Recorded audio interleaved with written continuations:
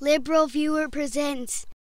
So George Will, who used to be on ABC, the conservative on ABC, and now that he's over on Fox News, he said some things that seem a lot less reasonable than what he used to say over on This Week with George Stephanopoulos on ABC. He was asked by Chris Wallace why he thinks the IRS scandal is one of the top 3 scandals in recent American history, and I thought what he said was kind of ridiculous, as I'll discuss a little more after I show that clip here. George, I was struck a couple of days ago on our sister broadcast, a special report, when you said that there have been 3 great scandals over the last 40 years here in Washington: Watergate, Iran-Contra, and IRS. A couple of questions. One, why do you think this rises to that level, and why do you think the investigation has stalled? The investigation, to take the last first, has stalled because the Justice Department has already leaked its conclusion, which is that no one would be prosecuted. It rises to that level because the Internal Revenue Service is the most intrusive and potentially the most punitive institution of the federal government. So, yeah, he goes on to give a whole bunch of facts about the IRS scandal that I didn't include in the clip, but I thought that was pretty ridiculous as a former criminal defense attorney for someone to say the IRS is the most invasive and most punitive part of the government or the federal government.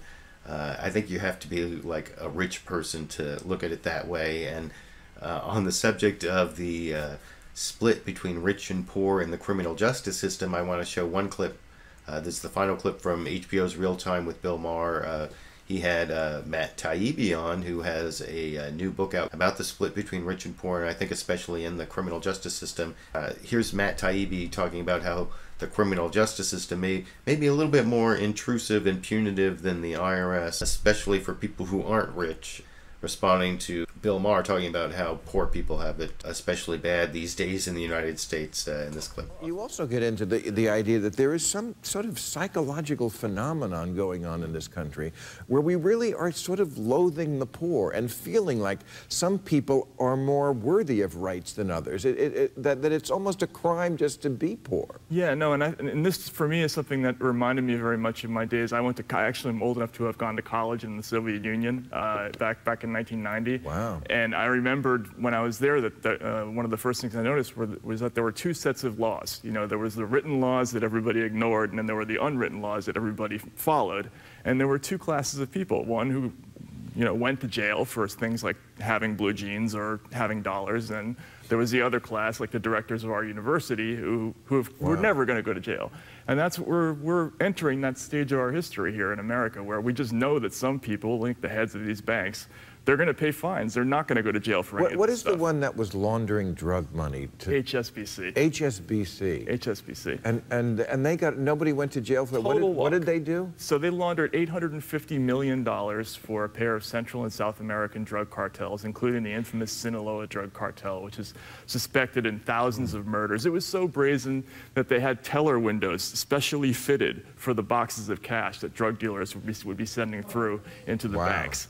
And these guys admitted it. I mean, it wasn't like they were, you know, they denied it in the end. They admitted it, and they paid a fine, and everybody walked. Not a single day in jail for any of these people.